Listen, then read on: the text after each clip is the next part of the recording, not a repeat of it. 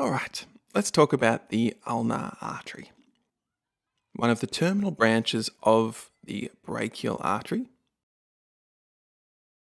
commencing at the cubital fossa here, coursing down the medial aspect of the forearm, and terminating by division into 3 branches, which we'll get to in a moment. The ulnar artery has a total of 6 branches, which we can remember with the mnemonic anatomical pictures can definitely deeply please. We start off with the anterior ulnar recurrent, which is just here, which anastomoses with the posterior ulnar recurrent to contribute to the supply of the elbow joint. Next, we have the common interosseous artery, which divides to become the anterior and posterior interosseous arteries. These course down the forearm on either side of this interosseous membrane here. And the posterior interosseous artery supplies extensor muscles of the forearm, particularly the deep extensor muscles. And the anterior interosseous artery supplies the deep muscles of the flexor compartment of the anterior forearm. Moving further down now, we have the dorsal carpal branch, which is emerging just distal to the ulnar bone and courses around the posterior aspect to contribute to this dorsal carpal arch.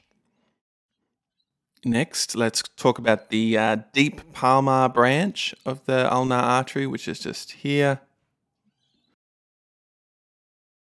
And we can consider the termination of the ulnar artery as the superficial palmar arch, just here. But before we get to that, we should discuss the last of our mnemonic anatomical pictures can definitely deeply please, which is the palmar carpal branch.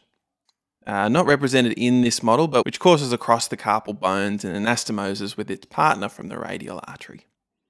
So those 6 branches are all we need to cover in this video for the ulnar artery. Let's talk now about its anatomical relations. So we mentioned the flexor muscles of the anterior forearm. This is the flexor carpi radialis here, which if we remove, we can see the ulnar artery coursing underneath.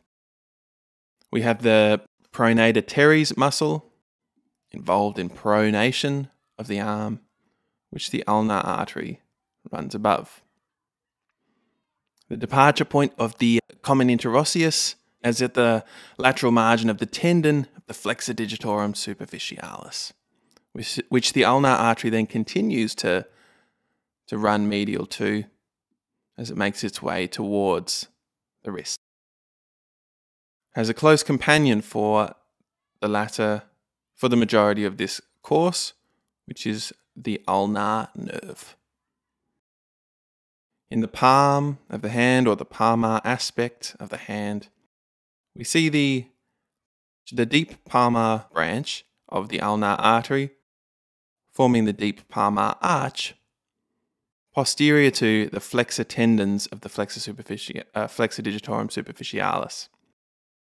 The superficial palmar arch